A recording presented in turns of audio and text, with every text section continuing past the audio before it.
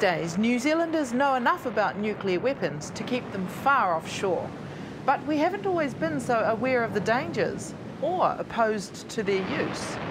In 1945, the United States dropped an atomic bomb on Hiroshima.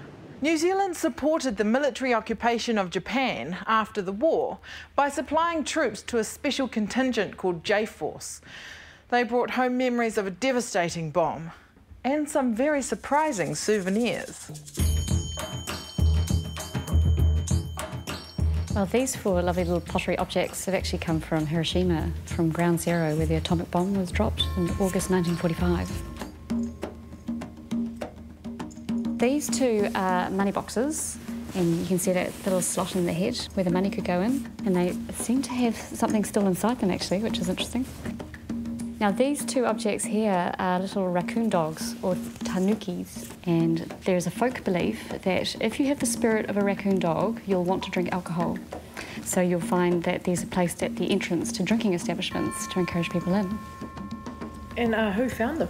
Dr. Guy Hallwright, who was a doctor in the medical corps with J-Force, which was New Zealand's contribution to the occupation of Japan. How far from the bomb were these found? Well, Dr. Hallwright found them within a couple of 100 metres of the epicentre of the bomb, which was the post office in Hiroshima. So when he had some leave from his duties, he went to Hiroshima as a tourist. And New Zealanders were allowed to do that. They were allowed to go and have a look and pick up souvenirs. Dr. Hallwright found these totally intact objects, untouched, apart from this dog, who is quite black, so I think that might be evidence of the bomb blast. Wasn't he worried about radiation? Well, nobody really knew what the effects of radiation poisoning were in 1946. People were pretty cavalier about it. Dr. Hallwright himself had no worries at all. He was young, he was fit and healthy, he was only there for a couple of hours, picked up his objects and left. When the pottery was acquired in 2008, Stephanie and her colleagues were curious about whether the objects themselves were affected by radiation from the bomb. With the help of GNS science, they decided to find out. They used a radiation detector to check for nuclear particles.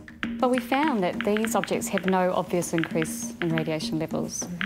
But when we compared them to the luminescent hands of an old clock, you know, the sort of hands that glow in the dark, they actually had a much higher reading.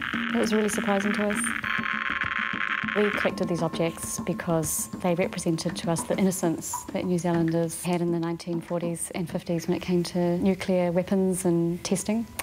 So the New Zealanders were very innocent in Japan. They picked these objects up as souvenirs, brought them back, and then in the 50s, New Zealanders went to observe British testing in the Pacific, nuclear testing. And it wasn't until the 60s that New Zealanders became really concerned about environmental and health impacts of nuclear testing and weapons and began to protest. And then you find that growing protest in the 70s and 80s leads to the government passing anti-nuclear or nuclear-free legislation in 1987, first Western country to become nuclear-free. You could say these ceramics mark the beginning in the development of New Zealand's nuclear stance, from innocence to protest. After quite a journey, we've now been nuclear-free for over 20 years.